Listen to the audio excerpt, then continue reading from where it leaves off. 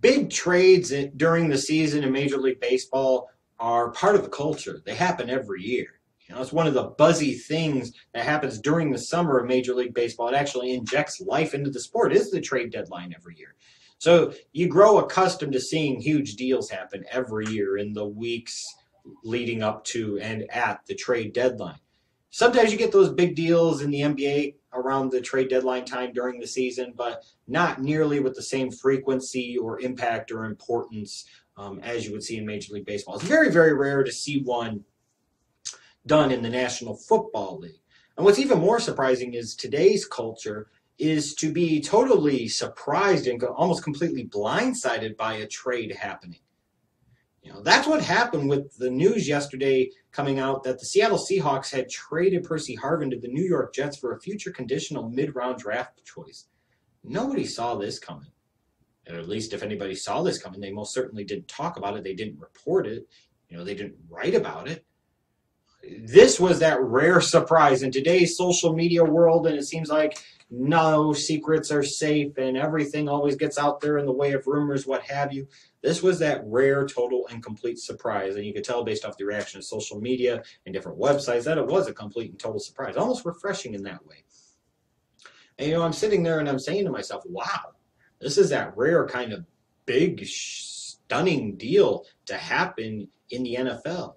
Usually you don't, in the NFL, you don't want to sit there and trade for somebody like this at this point in time in the season. They've got to come in and learn an entire playbook. In this case, you're already 6 weeks, 7 weeks through your damn season. If you're in the case of the Jets, you're 1-6. What type of impact is this guy going to have when you bring him into the fold?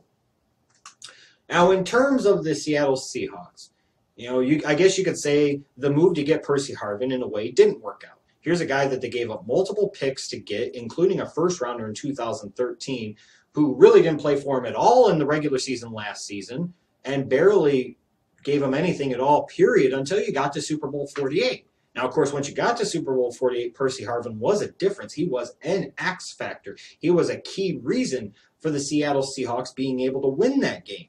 There's no doubt about that. The Percy Harvin acquisition only paid off once for the 2013 Seattle Seahawks. Fortunately for them, it paid off at the time they would need it the most, and that was the Super Bowl. They gambled on Percy Harvin with his history of injuries, his history of kind of being a head case and, not all there, having anger management issues, what have you. They took the gamble, they rolled the dice because they were a team on the cusp. They were a team that was close, and sometimes you have to gamble and roll the dice to get that guy that could come in and shake things up for you and help you get over the hump.